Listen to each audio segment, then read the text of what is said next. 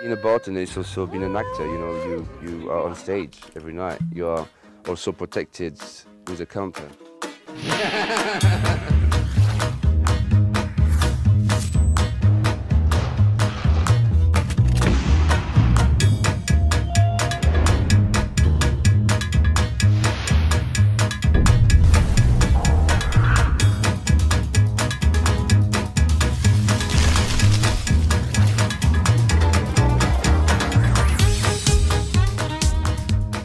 You get drunk at work, and then when you don't work, it's like the opposite of an office guy. I had enough, I think, of London and this taking the tube every day, grey city, you know. It's great when you're 20 and you want to learn and you sponge everything and you make the connection and then you travel from there. But I didn't know. I just came here on holiday and I just...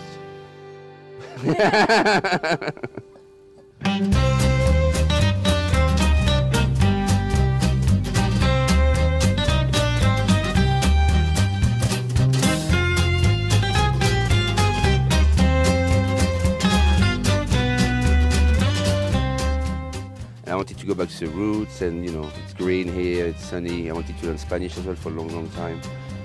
So I needed a place which was in Europe, international enough, with a Spanish base.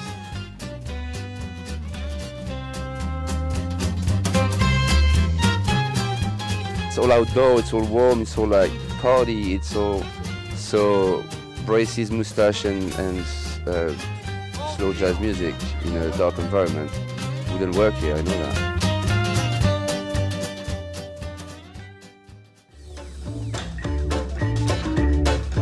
I landed here basically, I decided to move. I asked Chris if he needed a bartender for the season, and I did the season. Making cocktails in a basement or a prohibition-style bar in London is completely different from making drinks in the sunshine.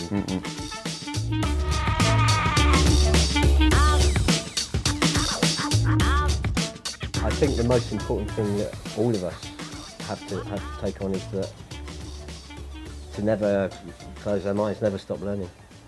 Because there's always somebody out there who might not be as good as you or might not be better than you, but they might have a different angle on what they do, and therefore you can still learn from them. You can always learn from them. Original 5, as I say, is a Mexican design because in Mexico everything is recycled at least 3 times. Well, I was there 10 years ago in 2004 for my first. It was my first international trip, and so we all went there and we all got the spirit of Mexico.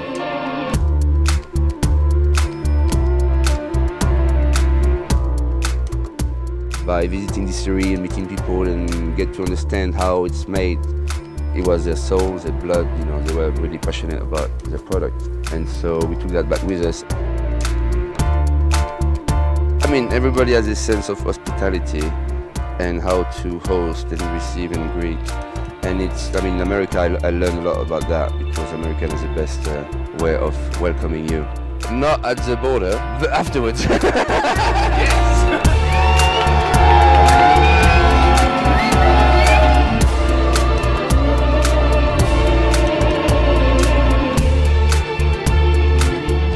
Everything's the same on this island. I kind of want to be chic, white, barley, rubbish, you know what I mean? And that's like an absolute mess up there. I like it.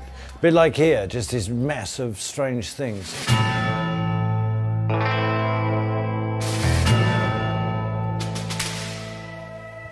This is built up over years, and the look, and that's like his place. It's built up over years. That's how you get a look. It looked like he come from Paris. It was all like suave and all the sunglasses, bling, like retro, vintage, everything. Every single one, man. And I know it. And then he sold all of his stuff. That's how I met him, actually. Yeah, yeah. Apparently we met before, but that's my story.